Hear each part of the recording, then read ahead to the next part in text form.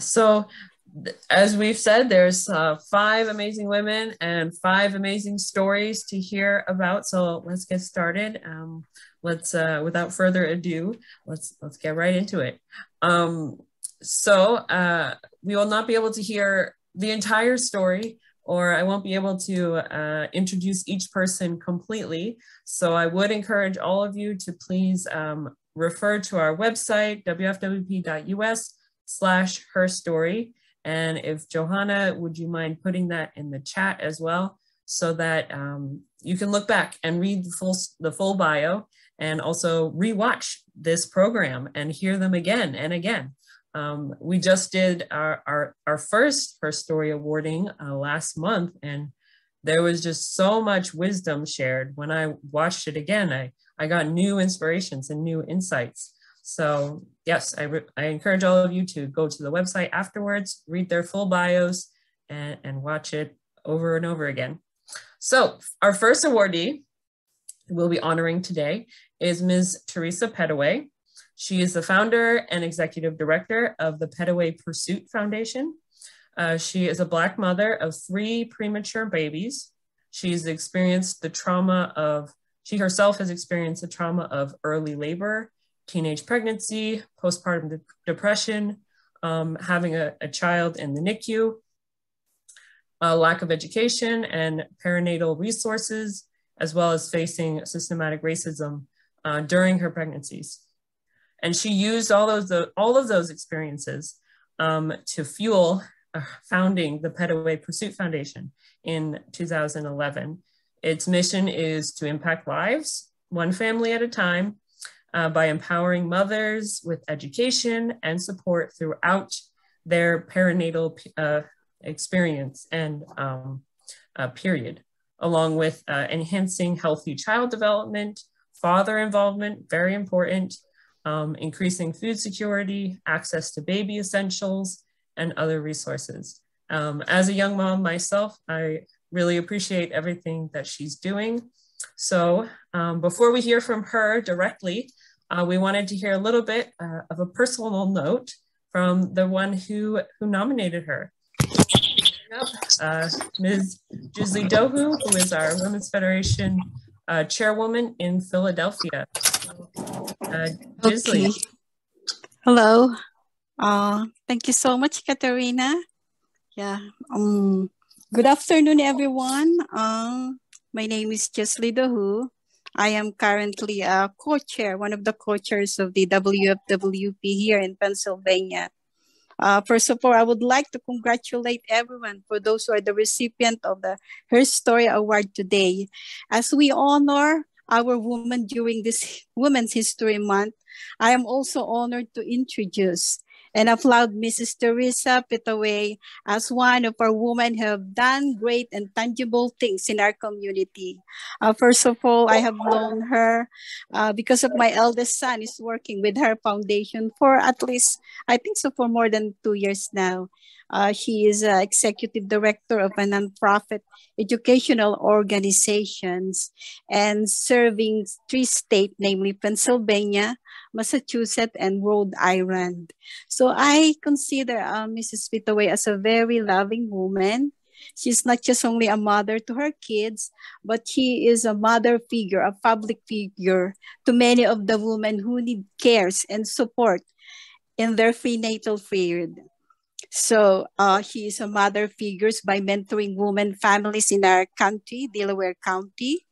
And because of her traumatic experience through raising the 3 premature babies, gives her a noble mission as well as a vision to implement an idea that will create a foundation for a better education training course that will be used to help and raise women during their childbirth skills and resources.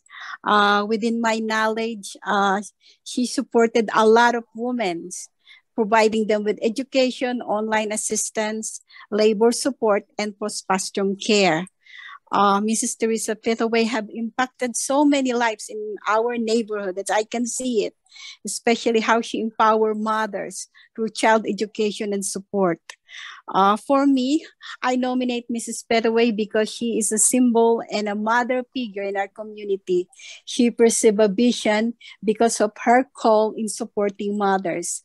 And because I believe that when you support mothers, you are supporting the humanity because all humanity come from mothers. Do you believe that, ladies? So Yeah. the way I really appreciate her that really touched my heart, she never give up fighting for the life of her premature child. This is the story that really touches my heart.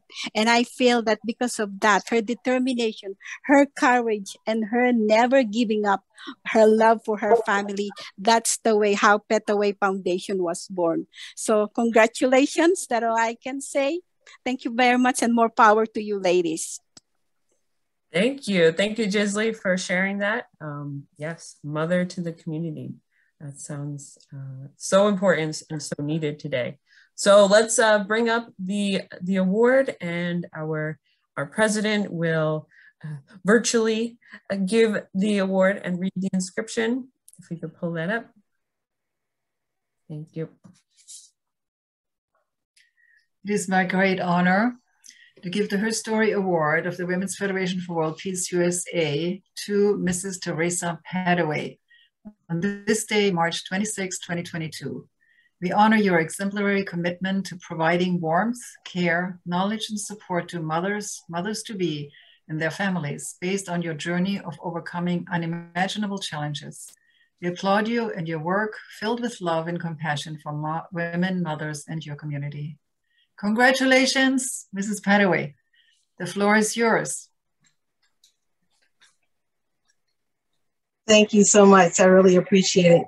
Good afternoon, everyone, President and Katerina, fellow honorees. I am humbled by this opportunity and honored to have my work recognized in this way by Jisley Dahu, the Women Federation of World Peace. My organization, as they said, was birthed out of this.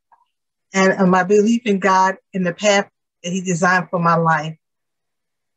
See, every pitfall and every hard circumstance that you conquer in your life is a piece of the puzzle, or a road to the path of your success. It is what you learn and how you choose to see it that way will help you along the way. As a mother of the 3 premature children, my story is rooted and grounded in everything that I went through, experiencing in the Black maternal health disparities additional families are experiencing. As they stated, at the age of 15, I was a teen mom to a micro preemie, 1 pound, 9 ounces. She was whisked away in the incubator due to her severity, prematurity, and she was in a hospital in the NICU for 4 months. She was hooked up to heart monitors, feeding tubes, and various medical devices. At the age of 15, I had to learn how to care for her, what each piece of equipment attached to her tiny body was used for, attend high school, maintain my grades, all while visiting her in the NICU daily. After the 4th month in the NICU, she was discharged. Yet, we were not far from out of the woods. Not only as a teen mom, I had to quickly put all that I was taught into practice while battling to stay alive. I had to revive her multiple times. I attempted suicide due to these traumatic stresses of being a new mom on the top of my daughter's life being at risk. But my God didn't allow these pitfalls to let me succumb to those situations. Fast forward to my 20s, I was pregnant again with my 2nd child, high risk circumstances for my prior pregnancy. I had to wear monitors that would transmit to the doctors my baby's health. But that would, to some, would reassure them, but was stress to me. So at 28 weeks, I delivered that baby early at 3 pounds, 2 ounces. And at that particular time in the hospital, having a C-section, bonding was delayed. And despite that, I still wanted to breastfeed. So I sent in milk that I gathered for my, accumulated for my baby in a container of gallon of milk. And when my husband took it in, the nurses stated that this, the milk was contaminated due to improper storage. And so they poured all my hard work down the drain. Unfortunately, my path was still being made. In my 30s, during my pregnancy at 20 weeks, I had to have a cerclage done to keep my third child in, and that's where they stitch your cervix to maintain a full-term pregnancy. I was placed on bed rest. But at 32 weeks, I gave birth to my 4-pound, 2-ounce baby boy who was born healthy. Today, I still feel the imprint of these experiences. These stresses have a long life effect.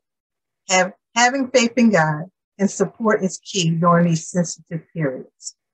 This support I never received. These traumatic experiences demonstrate a clear lack of support for women, especially women of color, during their pregnancy, throughout their maternal health experience. Our system in the U.S. fails us at times, but God's path for my life was being revealed during that time. Through those experiences in the pitfall, I was able to birth Pettaway Pursuit Foundation, where we promote community awareness, education, and form effective families with high-risk pregnancies, proper care for premature infants in 5 counties in Pennsylvania and Rhode Island and Massachusetts.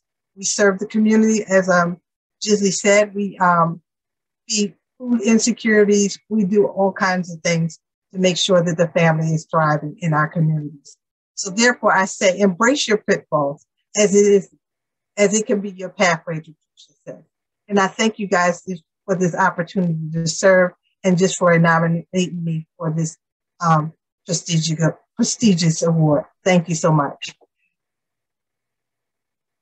Thank you. Thank you so much, Ms. Pettaway. I hope everyone will write some congratulations in the chat, share some love and appreciation for, I'm sure that was only the tip of the iceberg of what she went through. And I really appreciate your lesson that to embrace our pitfalls, that you experience a lot of lack in the healthcare that you received, but that inspired in you wanting to not see others go through that, and providing where maybe there was an opening or a lack of resources. So yeah, we should learn from our challenges. It depends on how we look at them and what we can learn from them. So thank you again so much. Yeah, again, please share those congratulatory messages, and yeah.